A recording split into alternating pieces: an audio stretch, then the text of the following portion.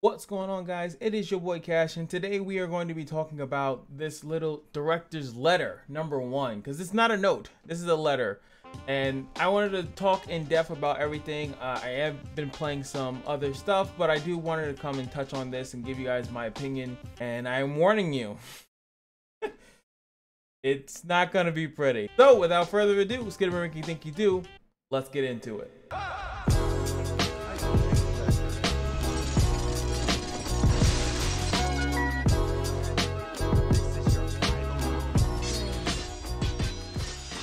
Alright guys, so here we are at this director's letter. I do want to read it in full, and I want to kind of point out certain things about it. And again, I don't mean to be negative, but though I know most people think that I am, but I do want to point out a few things that I've said before, and this kind of does confirm certain things about it. And as this is a good thing, as sometimes they do, and I think this is a very regular thing that this happens, that they do something, a company does something, and we do give them a lot of praise and things of that nature when it's kind of like the bare minimum. This is something that was obviously a problem for as soon as you saw the Vagabond, as soon as you saw ZEUZ, and they're now changing it after APPAREL, and they're going to be doing some different changes onto it. I kind of wanted to just talk about that because as much as I'm happy that they're noticing stuff, it's just there's still a little bit of things that I am still concerned with. So let's read on to this. After today's update, many of you have shared with us your opinions. Most of all, we wanted to talk to everyone about our direction regarding the release of the new nation and Signature Force. We've noticed that there are many worried voices regarding the release of a new nation. This is all because we had not thoroughly thought of the inconvenience that may occur, as our focus was on providing you all with new heroes and stories. That already to me is an issue. If they're only thinking about, you know, this is what they claim, right? So they only were thinking about giving us new heroes, but from before they started doing that, when they did FCs, right? They weren't about giving you new heroes. It was more about giving a skin, and that was the only way you can use your ZEUZ. The only way you can use ZEUZ was literally summoning for an FC. Summoning for a character, just there was really no reason to do it. But that's when they made the new nations, and they were trying to, you know, make it the same even though they weren't. Then Signature Force came around, and then you can kind of see that. This is kind of one of those common things where people always say that the developers don't play their game. And I've been saying that a little bit, and usually I think it's a harsh comment to say because it seems really reckless to say that, like, oh, they're not playing the game. But I'm starting to see it now. What that comment means. It means that they don't understand what they're doing and how it's going to ruin the game or how it could benefit the game in any way. Reason why I'm saying that is because look at all the changes that they've done. There's been so many changes to the game, or even additions to the game, that have not benefited the game at all. And one of the biggest things that I have to think about is the APPAREL Labyrinth. That was a change that literally benefited no one but them. It did not benefit the player base whatsoever. They changed that you can't do it every day. Sorry, you can only do it once per day. You can't do it as your leisure, and that was just to slow down everyone speed running the game and having pretty much the only thing that stopped is people having access to ZEUZ immediately, right? Because that would have been great if you saw something that you liked. You could have literally spent the entire day getting as much ZEUZ, and that could have been part of your mission, to only do that when you really wanted a new hero or a new FC. But no, now you can only do it once a day, and you're sitting there slogging through it. And now, even worse, again, I feel like this is an issue where it comes, which it's a complete different discussion, is that sometimes you don't need to listen to the community. Not everything the community says is accurate. And I'll say that because the APPAREL Labyrinth is so fucking easy now that they literally took away one of the only ways that you could have like some type of satisfaction of building a unit, and they destroyed it, and it made it this thing that's like all the comments are pretty much it's so easy. Now, if you guys have been looking at my most recent game that I'm playing, which is Monster Hunter Rise, now that game is not easy, nor is it hard. It's kind of how difficult you want to make it, and I think that that's the best thing. I think that they had a good thing going with the APPAREL Labyrinth, and this is more personal MFO. I mean, the whole video is MFO, but I really felt that I got shafted as far as the enjoyment of the game that I was playing in Exos Heroes, when the game, one of the modes just became really easy. Before it was something that every content creator could really like help and guide people through, but now it's just so easy that you literally I take the same team that I've literally played in each one, and I auto it. That's disgusting. And everyone knows that my account is not that strong. It's really not. Like I'm slowly getting stronger over time, but my account is really not that strong. And the fact that I'm able to auto it and same people that are lesser than me can just auto it just seems like it's just so boring. So this is kind of like when they say like, oh, we didn't think that through. It's like, really should. Because if you want a game to have a reason to play it on a regular basis, you have to really be very thorough. How when you add stuff or when you tweak stuff and when you do things like this. So the new nation, of course it pissed people off because it's been pissing people off for a while. It wasn't Pettis that did it. It was literally probably St. West. And if not, it maybe even been Vagabond, because that, you know, but that was the first one where we were kind of like, what's the purpose of this? Okay, is this the last one that they're gonna do? No, we're just gonna keep adding them on. And it gets worse as we keep reading down.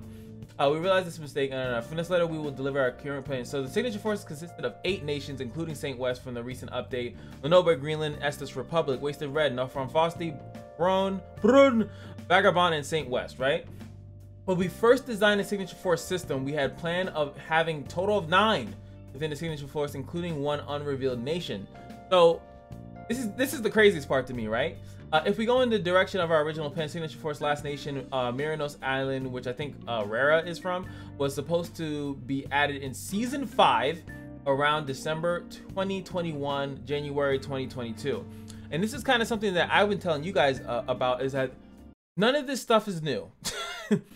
And what I meant by that in another video is that what they're doing in these games is that this is not new. They're not making this stuff up like now. Like the next stuff that's planned in the game has already been made. It's already made.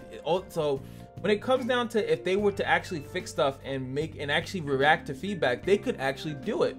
But in a lot of cases they don't. And yes, Exos and Line Games, they do certain stuff, but again, it's always that balance between giving us what we want and them staying on their monetization goals. Because yes, it's a free-to-play game and they have to stay on top of stuff.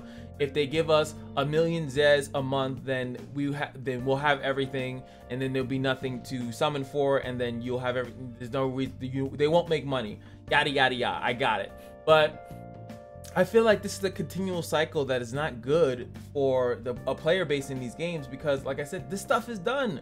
These characters, as cool as we are seeing them, and this is why the data mining and all this stuff even comes down to it, they already have this.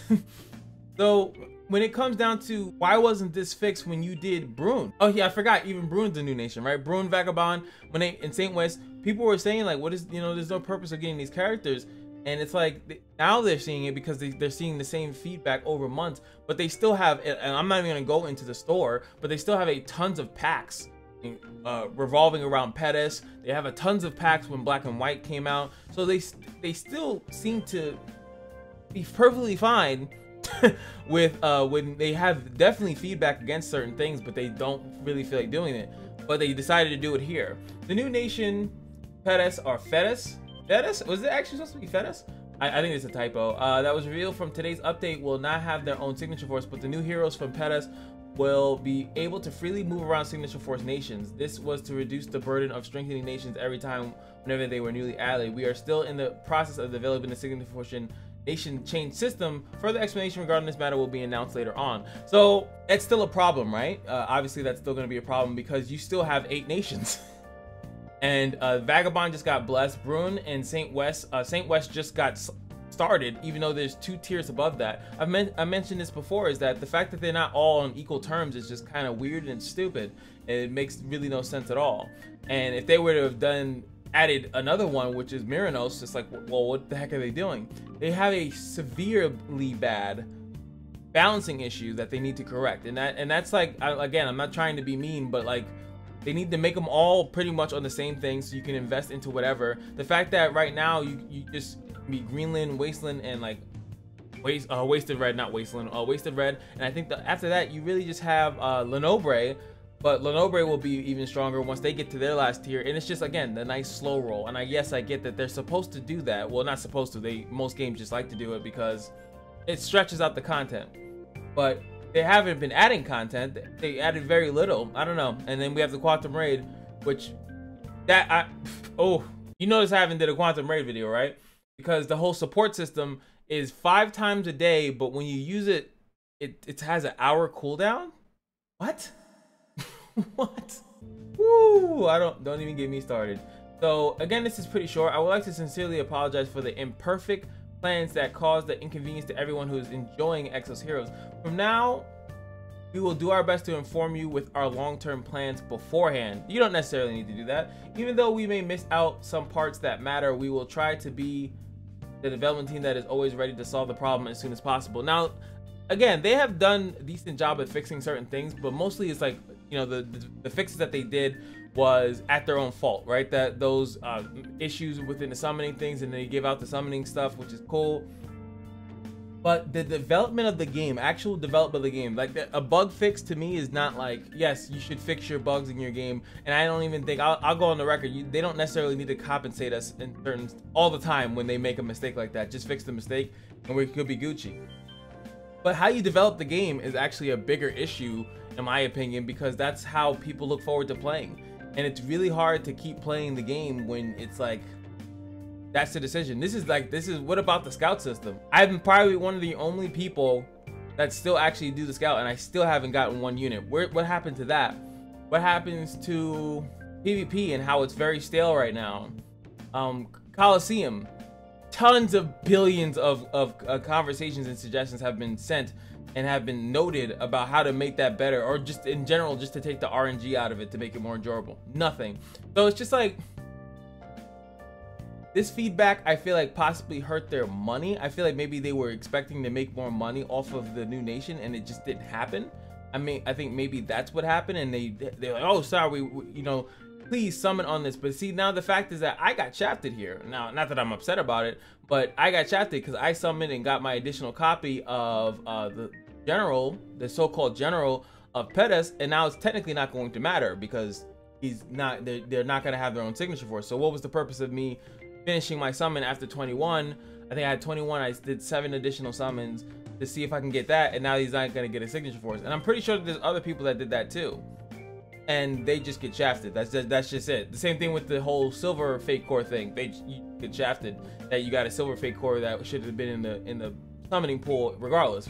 So as much as I would like to be happy about this stuff, it just makes me very concerned as far as like, what are they going to do next? You know, what have they planned going forward? And yes, they can tell us their long-term plans, but how much influence do we have on that when they were literally ignoring tons of feedback from content creators, from their comment sections, and they only seem to do it when it's like either super egregious. Like when people saw it, they probably like, well, look at the designs, look at the animations. They're like, all the characters are really good. Dana is really cool. Lang is really cool. Hero, whatever the heck his name is, really cool. They look amazing. But why are people not excited? Why are they not jumping head over heels to these characters? Because it doesn't work in the damn game. And a lot of stuff in the game doesn't make sense. The collab didn't make sense, but they didn't come out for the collab, right? Because they probably made their money already. You know, like, so why didn't they say this? Oh, we're gonna switch to collab units so the collab units can do that. Now, could the collab units be part of this signature force nation change? Absolutely, they could be. So I'm not ready to give them props for anything because I don't know what the signature force nation change system is gonna be. What I would suggest that it be is that it extends past just these units. I would like to see, like, kind of, cause let me go in the game. One of the best examples I have for this is going to definitely be, let's see, where is it? I can use Burnavis as an example, right? You go to his hero story, right? He's Carrie's guardian, right? Nation Brune, but he's not under Brune, if I'm not mistaken. I think if you were to see, I think he's probably under Lenobre or something crazy like that, right? His whole thing is revolving around Brune, right?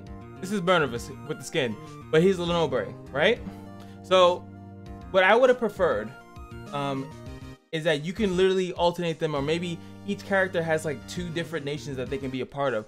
Or if I were to even be harsher, was that the FC could have been relevant FCs. Like we could have had Burnavis in his Lenobre version, and then you also could have had a Burnavis FC skin that changes him over into Brune. Then we would have had more selection for Brune, because even if you put Pettis and you let them switch into a couple other things, well, it still doesn't seem like enough to me. I think that this is a horrible issue that they had, like that they do. Mahar, same thing. Why is Mahar Lenobre when he's clearly aligned with Brune? And this goes for a lot of these characters. I think that could have definitely been a lot made more sense. It would have made story sense. And I think that another disconnect is that the FCs that they make are just really cool designs that don't make sense to anything. It doesn't add any value to the game. It just adds a value to the art director and well, the art team, and they're just gonna, you know, the next project is, if they have a really good development team, will be phenomenal. But the thing is, like, as cool as FC Shell and the crew is, you know, she's Estes Republic, but I don't know, I'm just using her as an example, but this would have been cool if this version of Shell is more aligned with a Lenobre or something like that, and then they could have then made multiple tiered skins, and then it would have been so exciting and to see, like, oh crap, Shell is going to Greenland, there's a new Shell Greenland skin, and it could have been revolved around the theme, and then you would have had the nations better represented. Right now, the nation of Brune doesn't really mean anything. The Estes Republic, if you pay attention to the actual story, has a theme. They, like, everything's mechanized and stuff like that. It actually makes way more sense that the Estes Republic would have been the machine nation and everything like that, because most of them are about machines. They use mechanical stuff, but they somehow ended up being nature with Janai. So yeah, whatever. Doesn't make sense to me, but that would have been a very smart, in my opinion, thing. Like, oh, and like Ulum, this version of Ulum being like an actual, you know, using this mechanized stuff, maybe that would have, you know, she would have been, this was the Ulum that went to Estes Republic to be remodeled to look more in the image of Rara, or to be able to play with her or something like that. I hope you guys understand what I'm saying. Like, it just seems like so much stuff is missed off the mark that would have really made this game phenomenal. And they're always just, I feel like they're talking about their long-term plans, but I feel like they're still 2 steps behind. But hey, that's my rant. My rant is over. I just wanted to just kind of share that, because especially, like I said, once I start playing other games, and guys, check out the Monster Hunter Rise playthrough, where I'm showcasing the fun that I'm having there. It's just that once you start having some fun with some more fleshed out games, regardless of, like, you know, paid or not paid, I think that it has to have a warrant. The game has to be good. I don't care if I paid $60 or I paid no dollars. It has to be good. It has to have warrant to it. And I can't keep giving a game the benefit of the doubt because, oh, well, you know, I didn't pay for it, so I guess this is what I get. Then why should I invest time into it? Why should I make content for it? Why should you play it? Why should, you know, another content creator make time for it? If all you're doing is giving it the benefit of the doubt and you're not enjoying yourself, you're just playing it because you sank so much time into it, you just feel like you have to. And I don't think that that's a healthy way to play, to be in an activity that's supposed to be enjoyable. So that's all I have to say. So I don't want, like, again, I don't like complaining all the time, but like when I saw this, it's like, damn, so they had this plan, they were gonna keep going out, and thankfully, and again, for people like me, and I know people don't like when people talk negatively about a game, that's why things like this happen. You have to talk up, you have to speak up. If you don't, then they're gonna literally go on, they would have stayed on their plan, and you would have been upset in your own house, and nothing would have got done. This is why I stress that you have to complain and you have to tell people, like, no, this is not acceptable, this is not good. And this is the same thing that happened when they tried to throw out that first banner. I think it was the paid banner. Like, you would have had, you could have got any general or something like that, but you just, it was like only through paid currency, and they completely ditched that idea because it got a tremendous amount of negative feedback. So it does work, guys. At least with this company it works, that they're at least going to somewhat react to very, very, very, very negative feedback, I'm assuming, that they got on the new nation. But again, they still don't do enough, I feel like, as far as that. YFOs in the comment section below, let me know how you guys feel. Were you super excited about the Signature Force Nation change? Did it give you hope? Did you think that it's not enough? For me, like I said, I'm just waiting to see exactly what it is, because I feel like a lot of times they do recognize that they've made some type of mistake, but the only time they've ever come fully through is when it's compensation. This is something beyond compensation. This is how they develop the game. Completely different things. Compensation, in my opinion, is very easy for them to give out because it's literally fake shit. It's fake currency, fake everything, nothing. How you develop a game, I guess it's a fake game, right? But how you develop a game is what's going to keep you playing this game for years to come. What's going to make you keep playing the game. There is no compensation for bad development. That's all I got to say about that. YFOs in the comment section below. Let me know how you feel. And just remember that every day the Kashino is your lucky day, and I'll see you guys in the next video. Peace.